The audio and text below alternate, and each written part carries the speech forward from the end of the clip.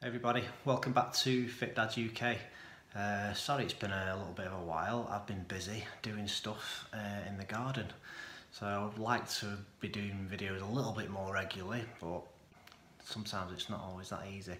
I've been doing some 5k training, which is through my sort of Garmin watch, and I've got an app, and there's you can choose coaches on there, and I've chose Jeff Galloway, so yeah, big shout out to Jeff Galloway. So he's set me a regime around trying to increase my time for 5Ks, which is actually really useful for football as well. It's a good distance for football, and the way he's using the training, it does lots of run, walk, run sort of stuff, which is really suitable for football sort of tap training as well. So it did really help. I returned to playing this Thursday just gone after lifting of lockdown restrictions. I could tell the difference. I felt really good for it. So yeah, I'm going to do another video about that at a later date, obviously just looking into that training regime and sort of rating that and looking into that in a bit more depth.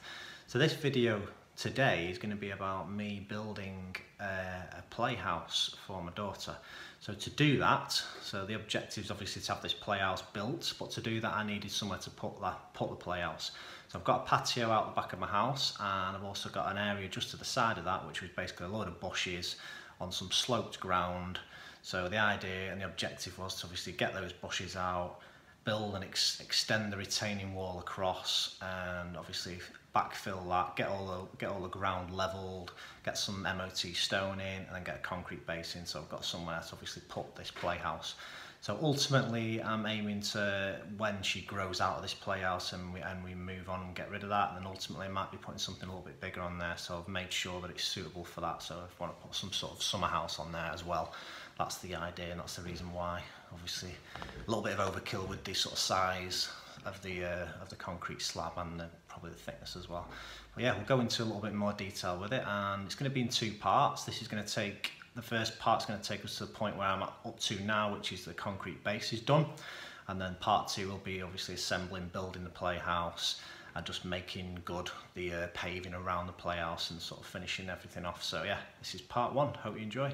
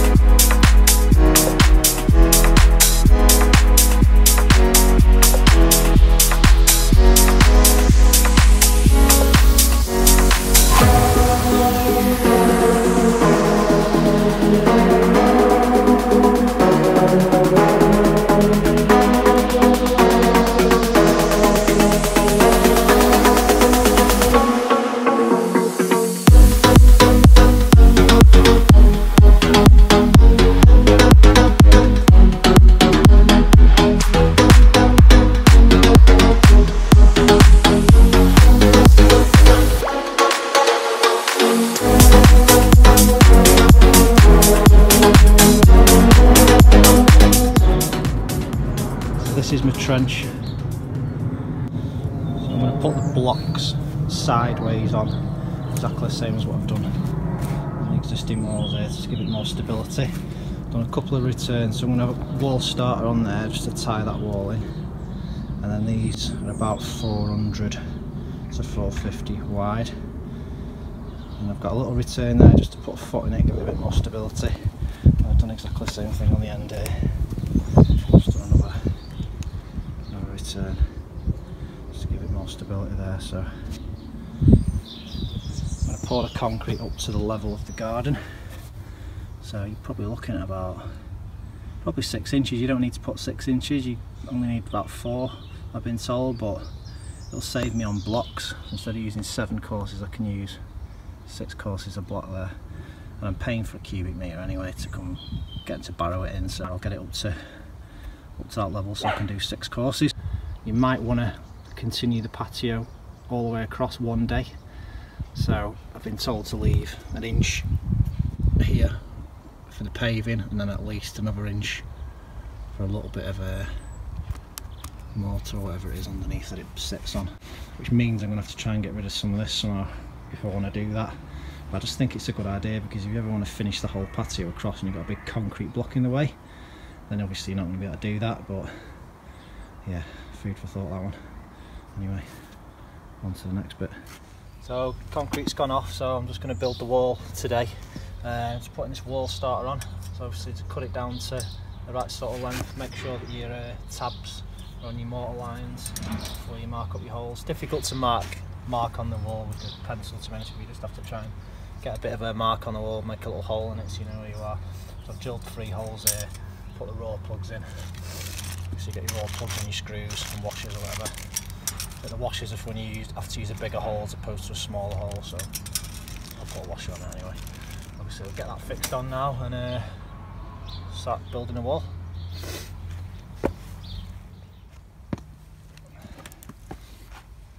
So they're not screws, they're actual bolts. So what I'm going to do is just get a fitting, socket, and I can just put the fitting straight in the end of my drill, just to make it a little bit quicker. That should obviously fly in a little bit quicker. So that's the plan.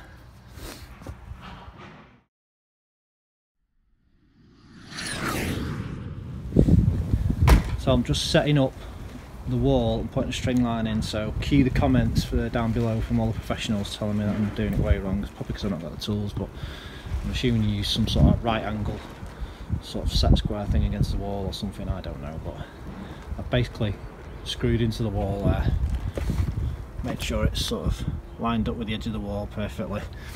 I've used a big long plank of wood along the wall to try and line it up. Obviously eyeballed it a little bit as well. Got a screw in the bottom there. Basically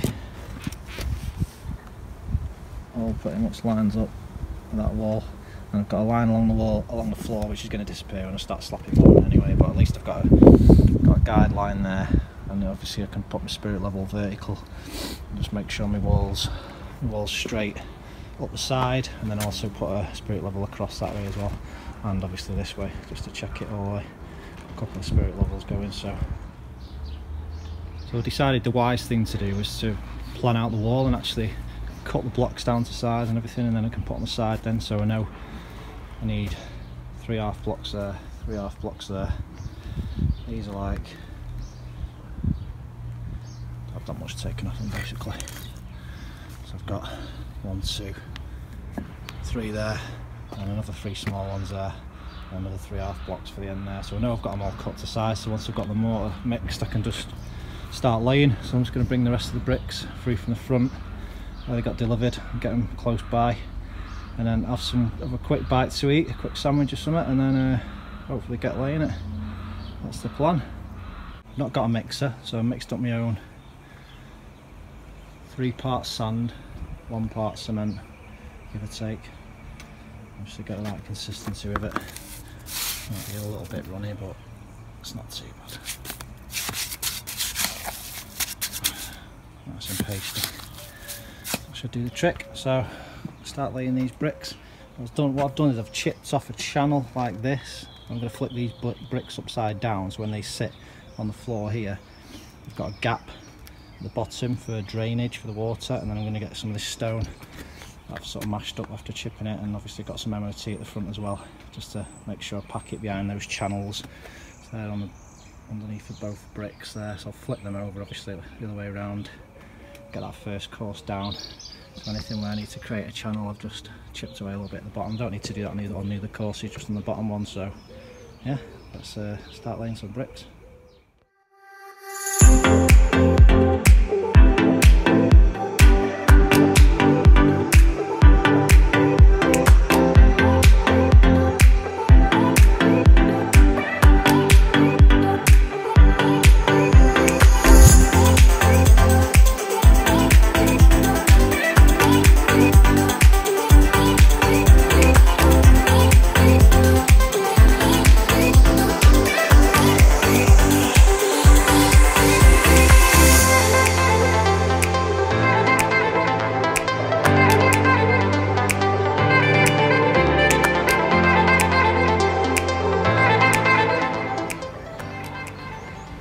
I've nearly done 4 courses here. I'm mixing up my mortar a little bit less because I'm just doing it in a wheelbarrow. I've not got a mixer, so I'm having to do quite a few mixes, but getting there alright.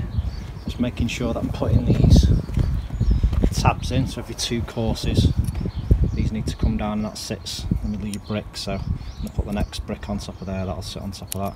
So making sure that you're doing that and you're packing mortar down the end of the bricks as well. So I can fill up all the perks now. I just left the bottom ones open, if you can see that. But there's some big gaps down underneath. I actually put pieces of card on top of the perks just to stop mortar falling down into them when I did the second course. So I won't do any harm having those pieces of card in there. I'll just get a knife and trim them off if I need to. But yeah, checking the levels and all that. So getting there, 4th course of 6. So let's keep going.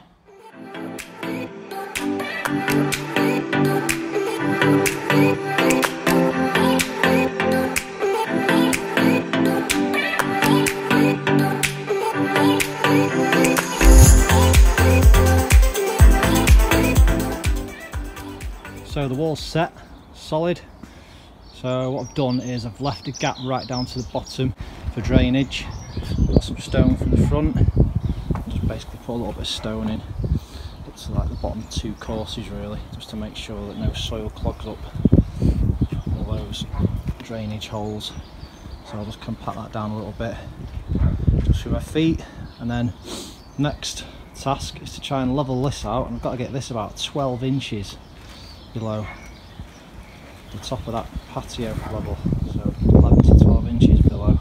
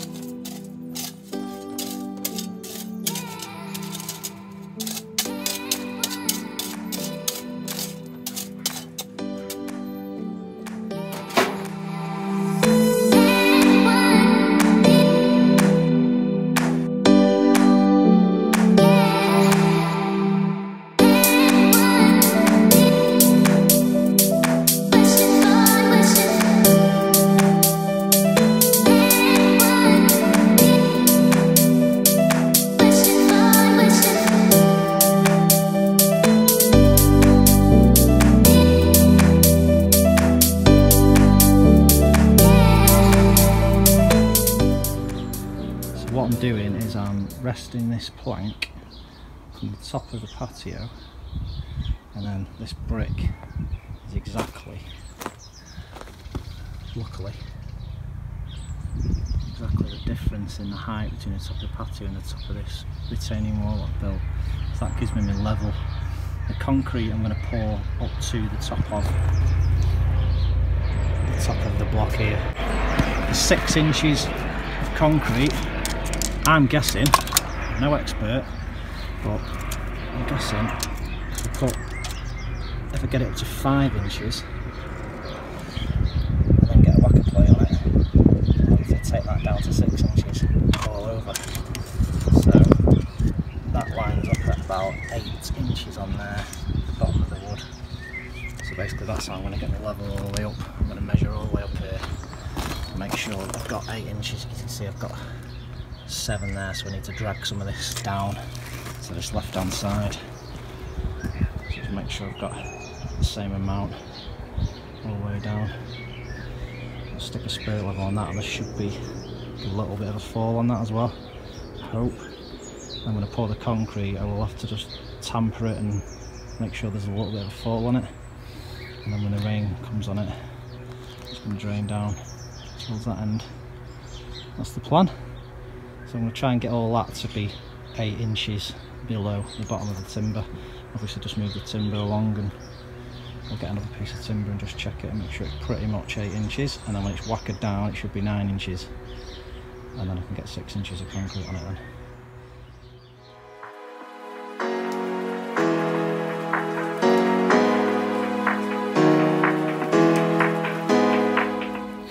So this is my area that I'm going to pour the concrete into. So this stone is about 1 inch higher than what it needs to be, because I'm going to whacker plate it tomorrow. So I'll drop it down that little bit more. The concrete's going to get poured to the top of the timbers, which is the top of the wall. I've done that into the wall there. Just cut it round. There's a big concrete slab that went underneath there. There's no point in moving that really. I'm going to pour concrete over it. It'll be fine. Concrete will just go straight up to the edge. You don't need any timbers there. I've just put these blocks in just to hold the boards in place. But this bit's going to be paved. I've got some more paving. So I'm going to extend the paving here. And then also exactly the same width.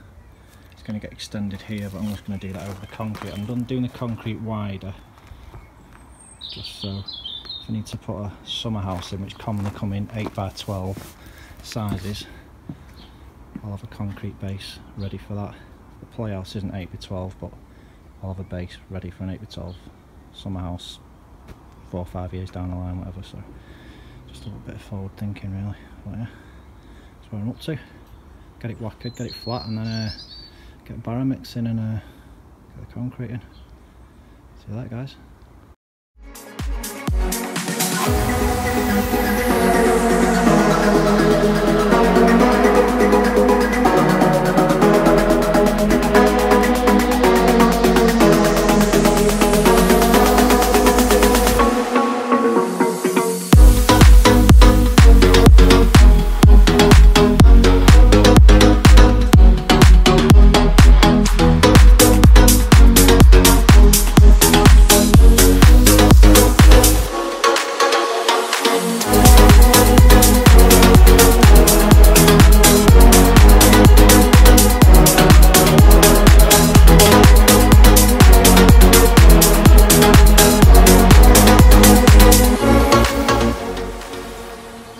Okay, so what I'm doing here is I'm actually removing the 6x2 boards from the side just to help with the drainage, because they might have been sitting a couple of mils slightly higher up and the water's actually pooling a little bit in this back corner here. So what I'm going to do is I'm going to drill some holes, but I'll show you that in a second. So I've just obviously removed, it's a bit sunny so sorry about the shade, the shadows, but I've obviously removed these 2 pieces of wood. You can use them for something else. So yeah, next part is drill a couple of holes here, and then I'll show you after I've drilled the holes by spraying a bit of water on. Now it's just pooling a tiny bit in that corner, which is the reason why I'm going to drill some holes there.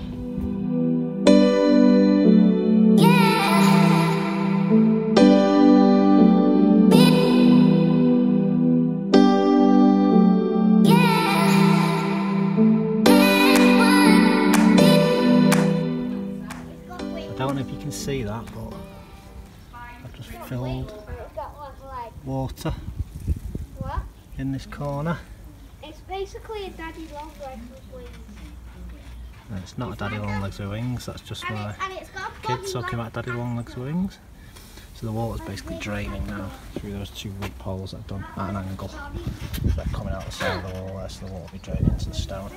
So if it is pooling a tiny little bit there, which is only a tiny bit, that'll just help to stop it. So this is the playhouse all in parts. Got a massive big base, and then underneath that base I've got the side panels, everything, so I've tried to stack it the right way around. Loads of small bits here as well, so yeah. I'm going to get this on a time lapse and let's get it all in position. That's where it's going to live.